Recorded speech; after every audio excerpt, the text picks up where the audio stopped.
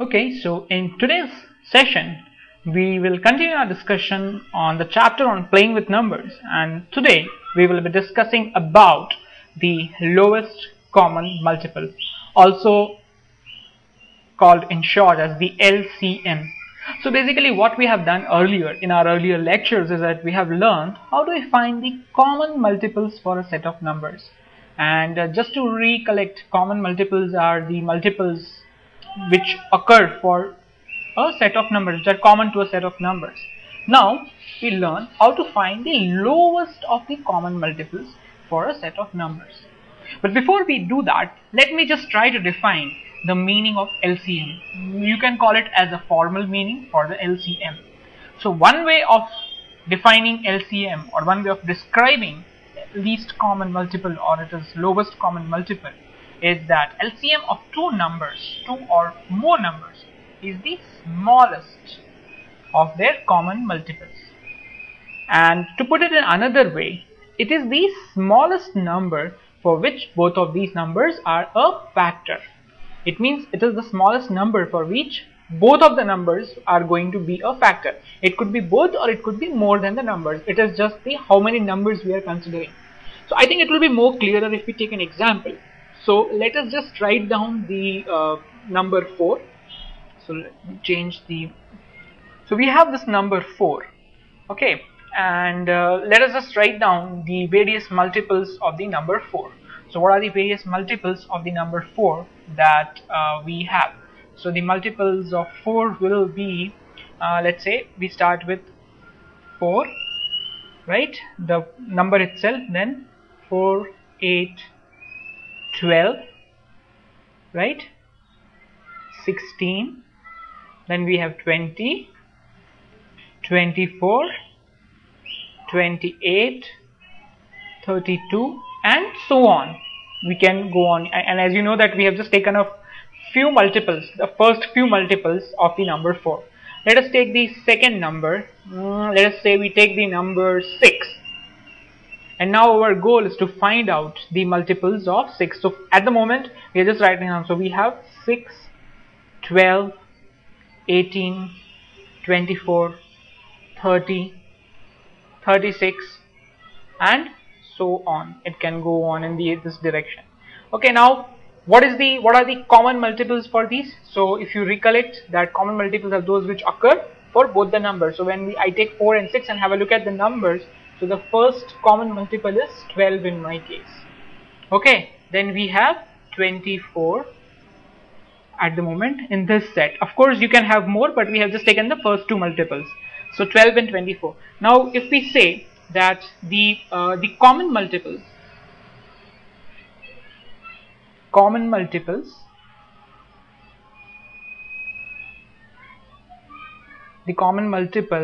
for 4 and 6 is 12, 24, and then there could be more. Now if we see what is the lowest amongst these, then we say that the lowest multiple is 12. So this is what we mean by a lowest common multiple. This is how we understand the lowest common multiples. Now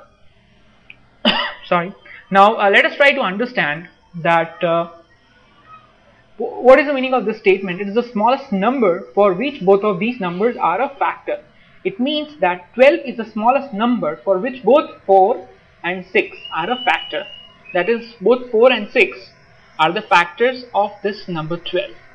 That is what we mean by that. So that was about the common multiple. Now let us try and find out a method for finding LCM. Now in the earlier method, what we did is we just wrote it, and then we identify the common multiples and see which one was least. So we will be actually learning two ways to find LCM. So this is the first method. I mean, the first one which we learned earlier in the example was a very basic method. This is a little bit more formal and a better method. So let's say that we have to find the LCM of 12 and 18, right? So we have to do the prime factorization for both the numbers. So the way we do it is, if you remember this, is we start dividing this with 2. So we get 2 6 are 12, then 2 times 3 is 6 and 3. So we continue this division till we get a 1. So in this case the prime factors that we got are 2 by 2 by 3. Now let us find out the prime factors for the number 18. So we, as usual, we start with the number 2, then we have 2 times 9 is 18. Now 2, okay, can we divide 9 by 2? No, so we need go to 3. And what is 3? 3 times 3 is 9, and then we need one more 3, so 3 times 1 is 3. So now let us write down the prime factors for the number 12. The prime factors that we have are 2 multiplied by 2 multiplied by 3, whereas for the number 18 the prime factors that we have 2 multiplied by 3 multiplied by 3.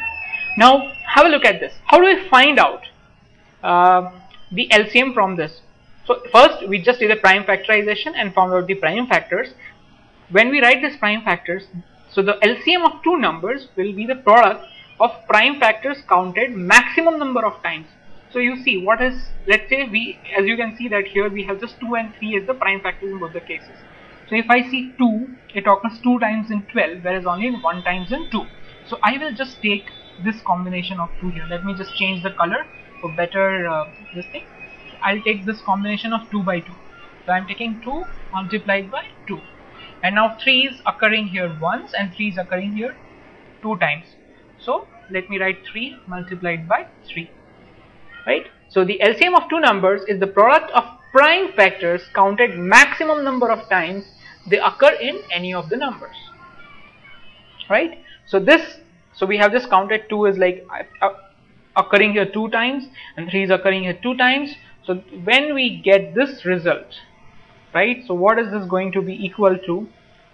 4 multiplied by 9, which is equal to 36, right? So 36 is the LCM for 12 and 18. Now if you remember, I told you that this is the smallest number for which both 12 and 18 will be factors. So you can see that for 36 both 12 and 18 are a factor, right? 18 times multiplied by 2 is 36 and 12 times 3 or 12 multiplied by 3 is 36.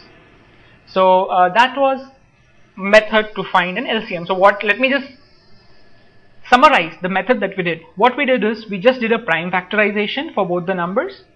Then we wrote down the factors, the prime factors. Okay, and then what we just did is we just counted distinct numbers, the prime factors which occurred maximum number of times in any of the numbers, and we just multiplied all of them. That is, so here we took the product of 2 by 2 and 3 by 3. We just took a product and this is what we found out. So this was another method to find LCM. Now I will give you even more simpler method to find the LCM. So in the earlier method we of course will have to find the prime factors, but in earlier this will be a little bit simpler one. In that you can take the numbers together. So the example that we are going to take here is that we take 3 numbers, let's say 20, 25 and 30. Okay, and we have to find the LCM for that. So now, these are the steps that I have written here, A, B, C, D and E. So first step A, what we do is we divide by the least prime number that divides any of the given number.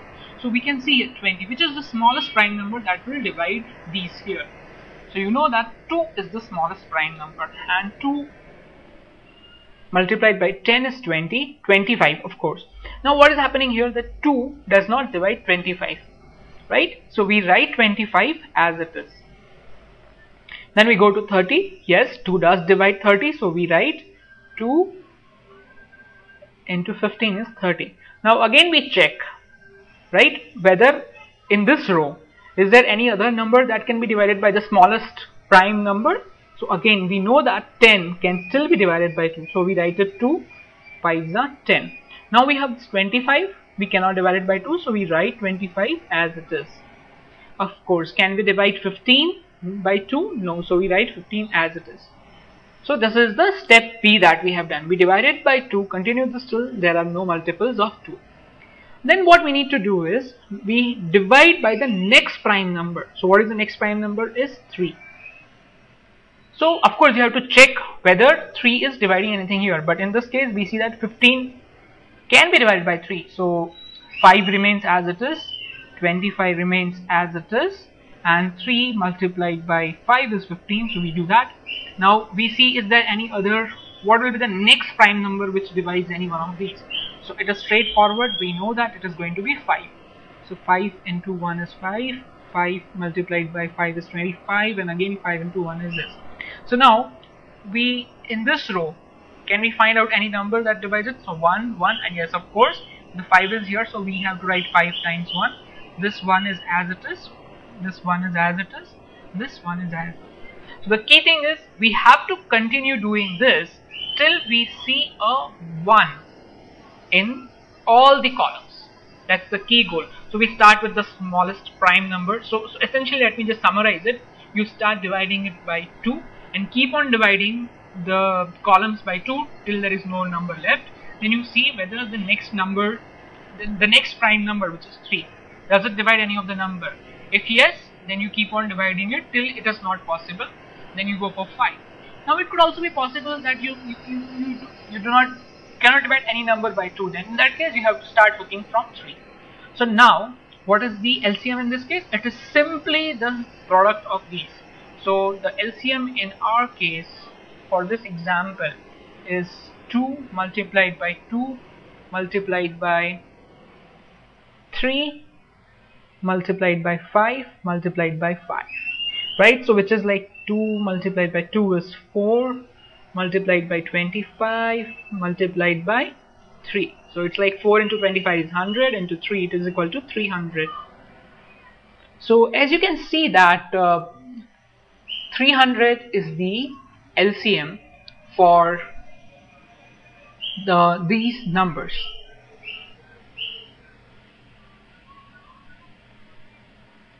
So that was about a simpler method to find an LCM.